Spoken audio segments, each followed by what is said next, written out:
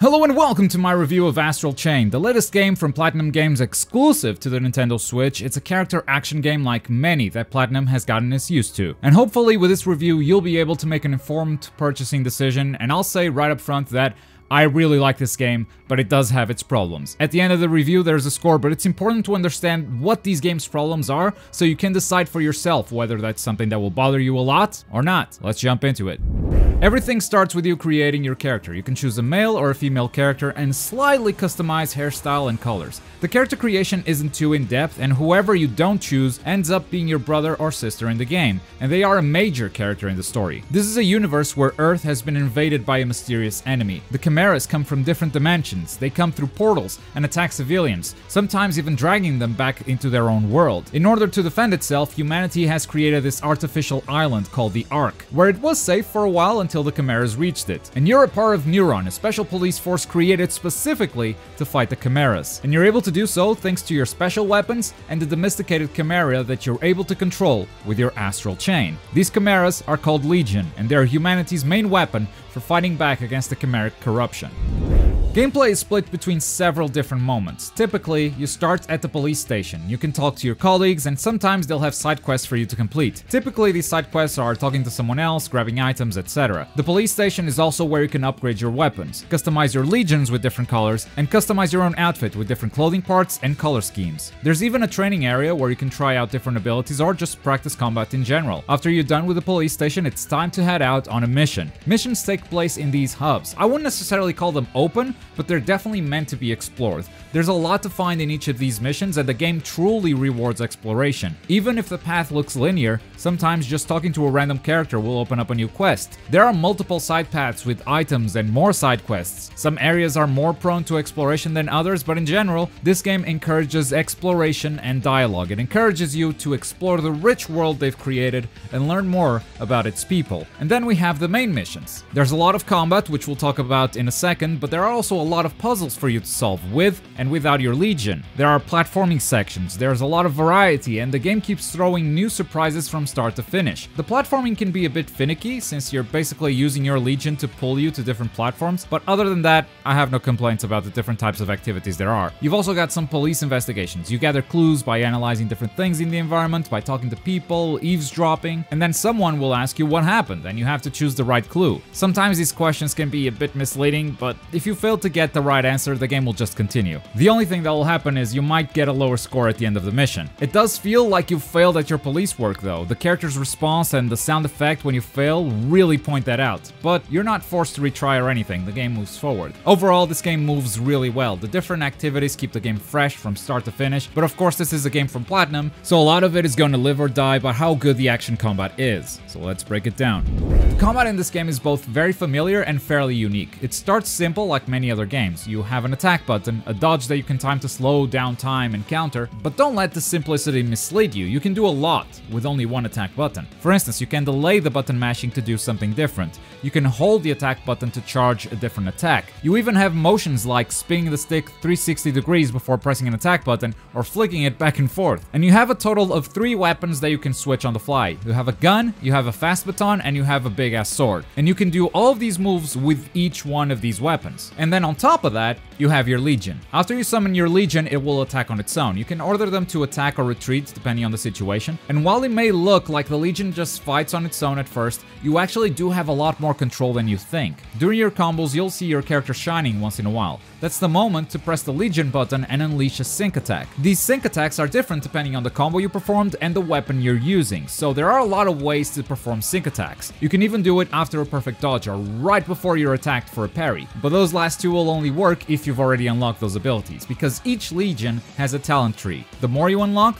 the more you can do with your Legion. Sure, it attacks on its own, but you do get to dictate a lot of what it does. Each Legion has 2 skill slots, for instance, so you can equip multiple abilities that you activate manually. You can also embody your Legion and use their abilities directly. For instance, the Sword Legion lets you slash your enemies from any angle. The Arm Legion lets you wear the Legion like an armor. You still take damage, but you power through enemy attacks without being interrupted. And even on their own, on, legions have different properties as well. Sword is fast, archer has ranged attacks, axe has a big shield, and so forth. And these abilities can be useful not only in combat but also in puzzle solving. You'll find that each legion has its use when it's time to find a solution. So the combat in Astral Chain ends up being very unique, mainly because of the legion controls. And once you master it, it can be incredibly rewarding, because there is a lot to this combat system, and at the same time, at lower difficulty levels, you can definitely get away with just smashing the attack button and timing your dodges. So at the end of the day, it's as complex as you want it to be. You don't have to use all of these abilities, but they are there, and you can use them if you want to. And that's a very difficult balance to strike. The only issue I have with combat is not a new one by any means, and it's the camera. Sometimes camera issues are impossible to dodge, especially in tighter spaces. It's hard to see what's happening. This is a game full of particle effects and flashy attacks, so when the camera starts acting up,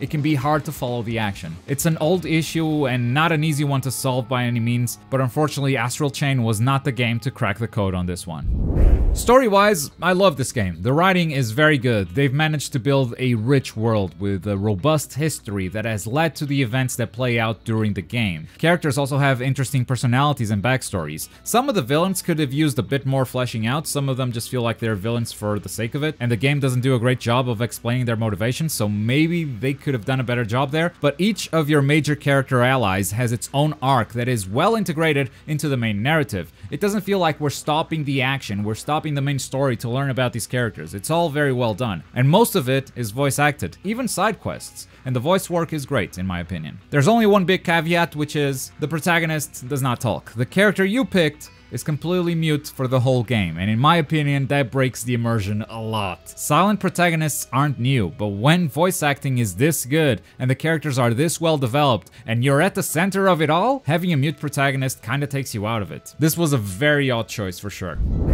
The game looks and sounds great, very good art direction, love the environments, the character models, the enemies, it all looks very good. Not all the areas are killers, but some can be absolutely breathtaking. And the soundtrack is without a doubt one of my favorites this year. It's a mix of choir chants, epic strings, and metal during fights. It sure got my blood pumping in the right ways. Unfortunately, it's also troubled by performance issues. Frame drops are constant. It doesn't happen so much in fights as it does while exploring, which is odd, but I appreciate that. But still, it also happens in fights. Though I can't say I ever died because of frame rate issues, so I wouldn't say it's terrible in my opinion. But if you're very sensitive to this kind of stuff, it can be infuriating. I mostly played in docked mode, but handheld mode runs pretty much the same as docked. Though in my opinion, the screen can be a bit small to tell what's going on. I also had this problem with Bayonetta, especially when fighting in tight spaces and the camera decides to not help you at all. Still, it's good that you don't have to sacrifice performance if you want to play this in handheld mode.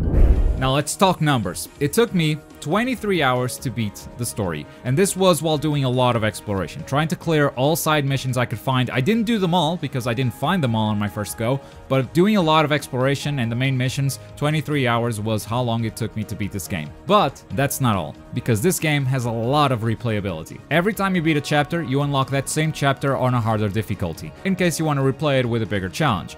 There are also certain items and quests that are unavailable until you replay a chapter, because you need to unlock certain legions to be able to do it. These legions sometimes give you access to new areas you've never seen before in these levels. And then there's also trying to get the S+ rank on each mission. Completing these and other side objectives will also unlock a lot of new items for you to customize your own character. So it's not just a matter of getting a better score, you're also getting rewarded for your efforts. If that's your type of thing, then you've got a lot of hours ahead of you, trying to really complete this game. But if not, there's also something here for you. After you complete the story, the game feeds you many new missions. These are usually rather straightforward. The game just kind of drops you in an area and asks you to kill a bunch of monsters, but within these missions you'll also find a lot of new bosses that are not available in story mode. Maybe they didn't get the cut, or maybe Platinum Games went all out with post-game content. Either way, if you're a fan of the combat system, there's a lot for you to fight after the game is done.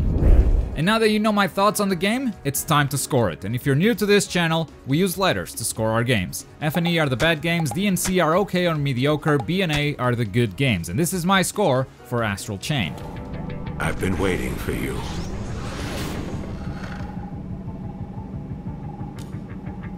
Camera issues, performance issues, and the mute protagonist almost knock this score down, to be honest. But in my opinion, there are a couple of things that make up for that. One, the combat is so much fun, and it's fairly innovative and unique. The way you control your legion and what you can do with it makes this more than just your usual action combat system. And 2, the amount of effort they put into replayability and post-game content gives this game so much more value. I usually just play the story in these types of games and then I'm done, but I had so much fun playing this that I don't want to be done. And I'm happy the developers gave me a lot more to do in this universe even after I beat the story. And that's my review for Astral Chain. If you're new to this channel and you like anime games, make sure to subscribe because that's all we do here. And as always, thank you very much for watching. My name is Globku and I'll see you guys next time. Bye.